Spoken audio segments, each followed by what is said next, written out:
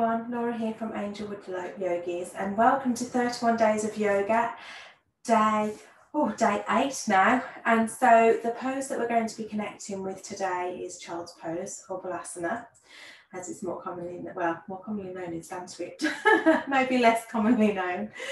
And so Child's Pose, again, is quite another popular pose that most people are aware of, and it is a floor-based pose as well. So what we're going to do is get onto our mats and connect with the pose.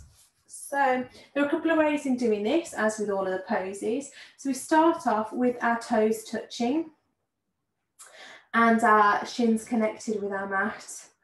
And you can either have your legs touching together as well as you sit back into the pose, or quite a few people find that actually giving their hips and pelvis a little bit more space by bringing their knees out to the left and right angles. So those sort of 45-degree angles out. So whichever you feel more comfortable with. Again, if you do feel that resting your feet on the mat in that way is uncomfortable, then you can just put a small towel or something underneath your feet just to give you more support. And so then we're just going to gently make our way to our mat, stretching our arms out in front of us.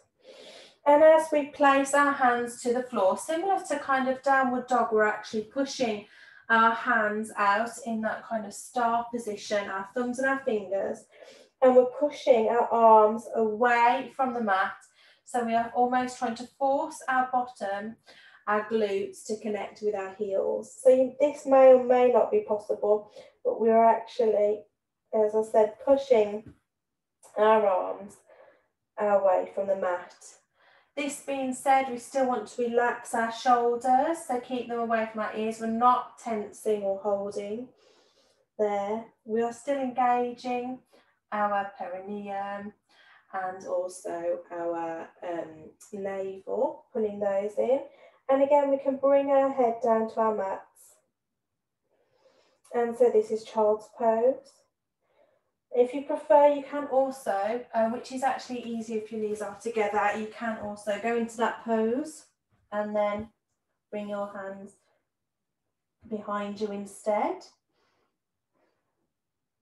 Just resting your forehead on the mat. You can do it in the other way, but your arms are more out to the side.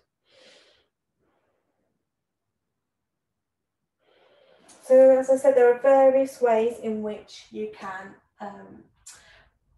perform Child's Pose. If you do feel that that is a little bit too much getting to the ground, you can get a bolster or a pillow, and again, you can pop it onto the mat, and instead you can lie onto it. So you can either have it a bit closer to your torso,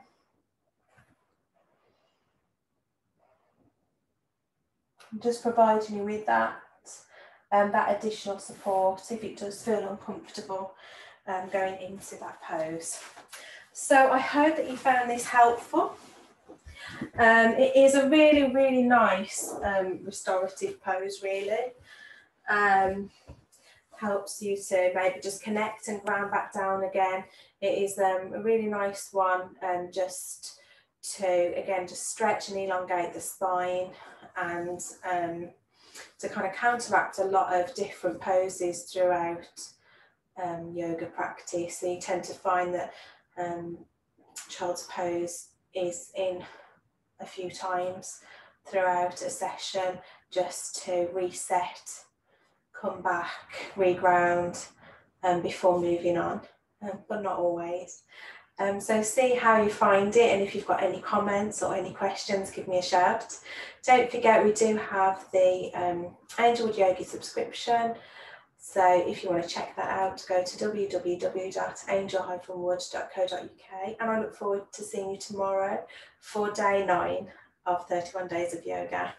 Bye.